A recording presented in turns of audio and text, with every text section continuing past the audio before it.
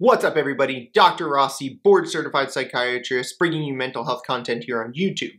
Now, before I get into this topic today that's really exciting, I think it's really going to entice you guys, I want to ask that anyone who's not a member of this community, please consider subscribing to the channel. If you've been watching the videos and you like them, please consider becoming a subscriber. It really helps me to know that this information is valuable to you. And if you're a returning viewer, thank you so much for all of the love and support. It does mean the world to me. Now, today's topic is a good one, and that's because the diagnosis of attention deficit hyperactivity disorder, ADHD, is well established in the psychiatric community. Most practitioners agree with it, most practitioners are willing to treat it. Now, not only is it well accepted, but the incidence of ADHD in the United States has been steadily increasing over the last 10 years. So we're going to see that chart here. There's a steady incline in the number of people being diagnosed with ADHD. Now, some would even say this is a new epidemic, but I'm not sure, right? We'll see. The use of psychostimulants, so specifically things like mixed amphetamine salts and methylphenidate, is well established as a treatment modality for this particular disorder. Now, although it's common practice today, we're here to discuss what is known about the potential neurotoxicity of ADHD medications. So if you're excited for that and you want to know more about the potential neurotoxicity, stay tuned for the next sections. Before I get too deep into the research on the neurotoxicity of stimulant medications and stimulants in general, I want to first talk about what is a psychostimulant, because many people might not know what I mean when I say psychostimulant. So when I'm talking about psychostimulants, I'm talking about two specific formulations, generally methylphenidate, also abbreviated as MPH, and mixed amphetamine salts such as Adderall, for example.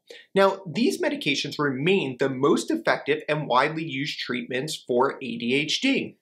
And the medications function primarily by blocking the reuptake of dopamine, norepinephrine, and serotonin, and by doing so, they increase dopamine stimulation at the postsynaptic receptors. So all of this extra dopamine is able to stimulate these receptors, and that is largely what we think is responsible for the increases or the benefits of the medication.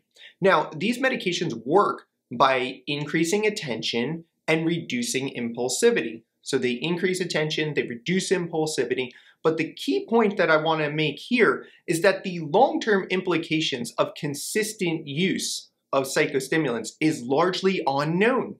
And that's what we're going to talk about in the next section. A major topic that many people are going to be concerned about when it comes to using a controlled and dangerous substance such as a psychostimulant is whether or not this increases the risk for addiction, right? Does this make somebody more susceptible to developing a substance use disorder in the future? Now, most lines of evidence in the literature would have you believe that these medications do not promote substance use disorder in later life, and they even might decrease the potential for future substance abuse. So this is encouraging, and most of the data, again, indicates this. Now, I've also found similar lines of evidence that indicate the opposite, right? So it depends on which research you look at, and you can always find research to support your own point of view, of course.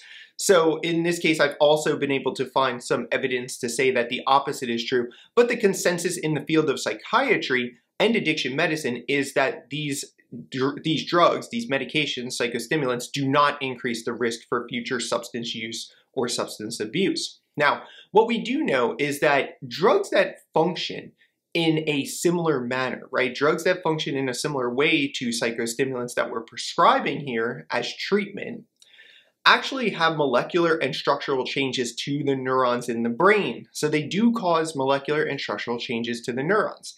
It's unknown if this also occurs when stimulant medications are used to treat ADHD. And in the next section, that's what we're going to talk about. What are the neuronal changes or stimulant changes that are induced by these medications? Okay, so we've made it to the exciting part, guys, because you probably want to know, what are these neuronal changes? What are the changes we see in the brain structure of individuals and animal models when they're exposed to amphetamines or methylphenidate? So I want to start with an oldie but a goodie, and that is methamphetamine. So methamphetamine is a commonly abused street or recreational drug that is known to be neurotoxic. This is well established in the literature and the research, and several studies indicate this in animal models as well.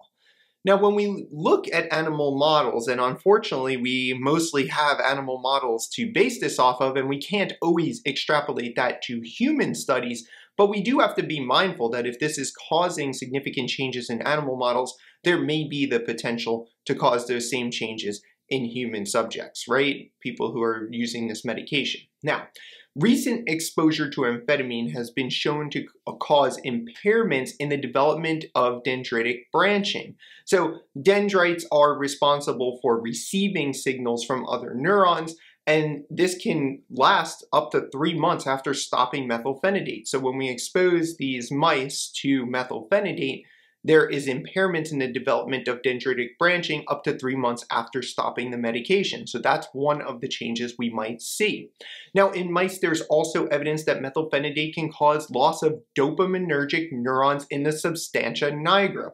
Now, that's a lot of detail there. You might not need to know all of that, but the dopamine neurons in the substantia nigra, when they go away or die or whatever you want to say here, are damaged in some way, it can lead to something called Parkinson's disease, which many of you should be familiar with, and it's a very debilitating disease that causes a lot of significant problems for individuals. So that's our second piece of evidence. Other groups have shown other things as well, specifically things regarding nerve growth factors and brain-derived neurotrophic factor in the frontal cortex. So there actually are alterations in the amount of nerve growth factor and brain-derived neurotrophic factor in the frontal cortex when methylphenidate is used. Now, when neurons, this is isolated neurons from the prefrontal cortex, are exposed to methylphenidate, it alters their electrical activity.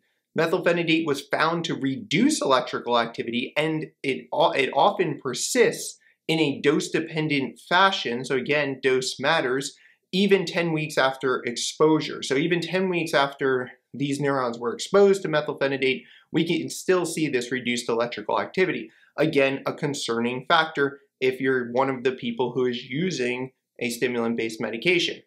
Now, in rats, we also see that methylphenidate is associated with a decreased response to normal stimuli and increased response to adverse stimuli. So this is a behavioral change that we're seeing in these rats, and that's significant too.